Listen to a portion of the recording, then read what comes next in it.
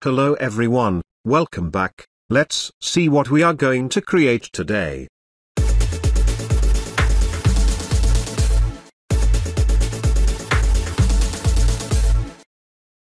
Now, create a composition. We call it animation. I am using 1920 by 1080 resolution and duration 10 seconds longer.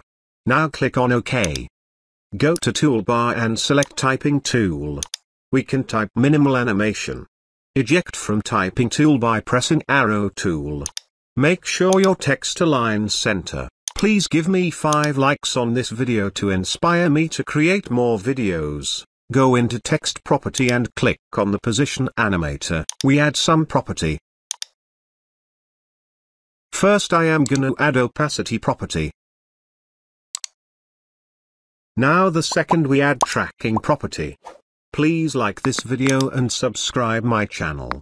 Press bell icon for latest videos. Now we change the tracking amount. You can set tracking amount according to your text. We also change the position value, something like that. Now we go to Advanced under Range Selector, we change some setting, set shape to square. Now we turn on the randomize order. You can also set random speed according to your choice, but we set something like that. Now we add first offset keyframe by click on stopwatch icon. And we add second keyframe at 1.30 second. One more important thing, we can also set opacity value to 0%. Now our animation look like this. Now select both keyframe. Right click on it, go to the keyframe assistant and select Easy Ease.